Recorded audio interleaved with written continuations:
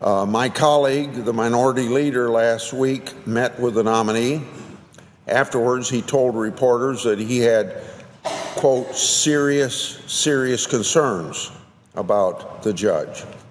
Well, I guess I shouldn't be surprised. After all, it seems the minority leader had concerns about the nominee even before the nominee was announced. Before Judge Gorsuch was announced, the minority leader made clear that any nominee must be, quote unquote, mainstream. But it became clear immediately that this nominee is widely regarded as a mainstream judge with impeccable credentials. Liberal law professor Lawrence Tribe says that, quote, he's a brilliant, terrific guy who would do the court's work with distinction, end of quote. Alan Dershowitz, who certainly is no conservative, says Judge Gorsuch will be, quote, hard to oppose on the merits, end of quote. Even President Obama's acting Solicitor General, Neil Katyal, said Judge Gorsuch, quote, would help to restore confidence in the rule of law, end of quote. Now, the chorus goes on, Mr. President.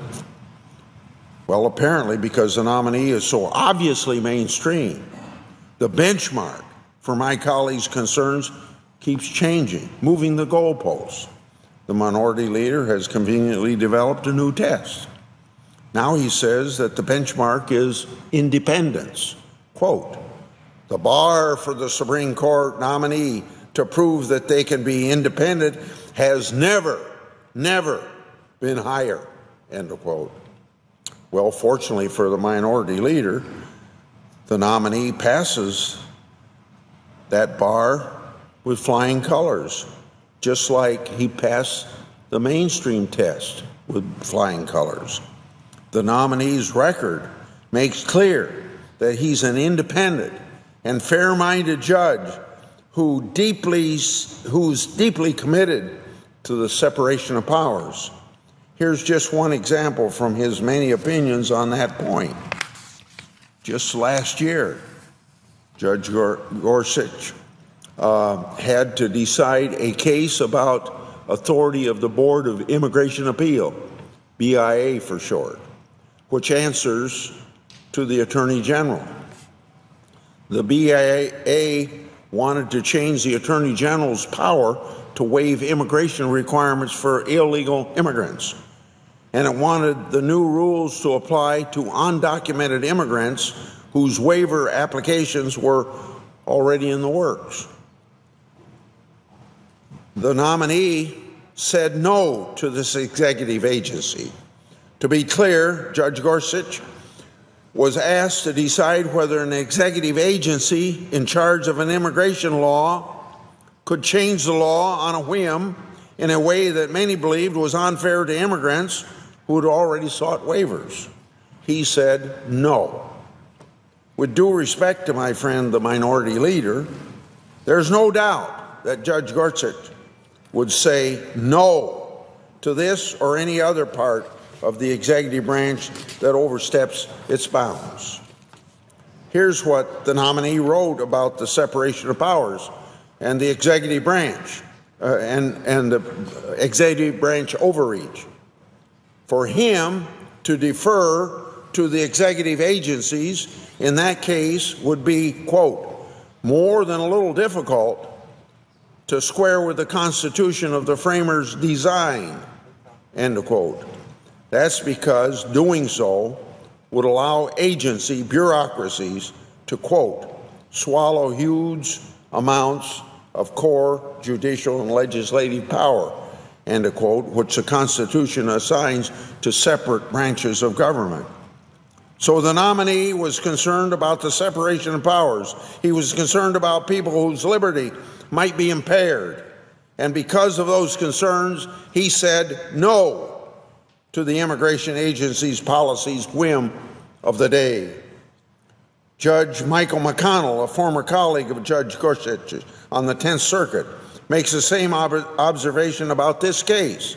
He says the scope of executive power arguably, quote, will be the most prominent Supreme Court issue of the coming decade, end quote.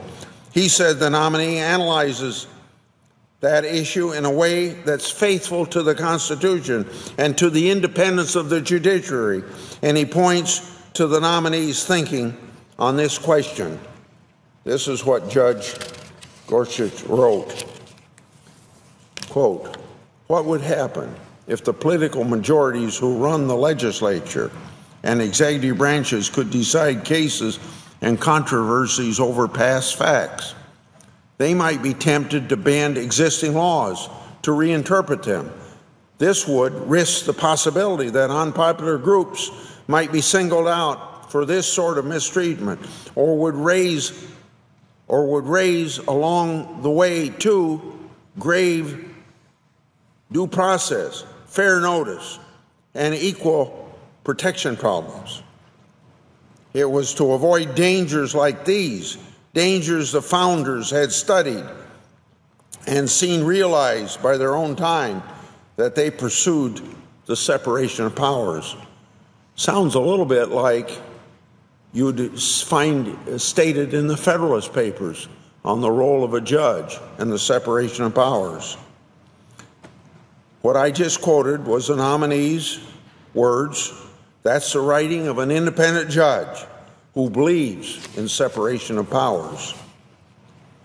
You know, there's a bit of irony in some of the criticisms I've heard leveled against Judge Gorsuch. On the one hand, I've heard that we have to make sure that he'll be independent and that he won't rubber stamp the president's agenda. On the other hand, I've heard he'll be way too tough on the executive branch as it fulfills the president's agenda. Well, it's quite obvious. Common sense tells you you look at those two arguments, you can't have it both ways. Judge Gorsuch has shown he is faithful to the separation of powers in the Constitution. That means he will be an independent judge who will say no when the other branches of government overreach. And you don't need to take my word for it. Listen to President Obama's acting Solicitor General, Neil Katyal. He's no fan of the president's executive order, but he says that Judge Gorsuch, quote, will not compromise principle in favor of the president who appointed him, end of quote. Instead, that Solicitor General said the nominee, quote, would help to restore confidence in the rule of law. Judge Gorsuch's record and reputation have no room to doubt that leave no room to doubt that he's a mainstream independent judge. He'll apply the law fairly, and he won't be afraid to say no when the Constitution requires it. Every time my colleague, the minority leader, has set out a standard for filling this Supreme Court seat, this judge has met it. He's mainstream. He's independent. And when my colleagues chooses a new standard, I'll bet that the nominee will also meet that new standard. And the more of these faults that are pointed out, the stronger this candidate for the Supreme Court's going to come. I yield the floor.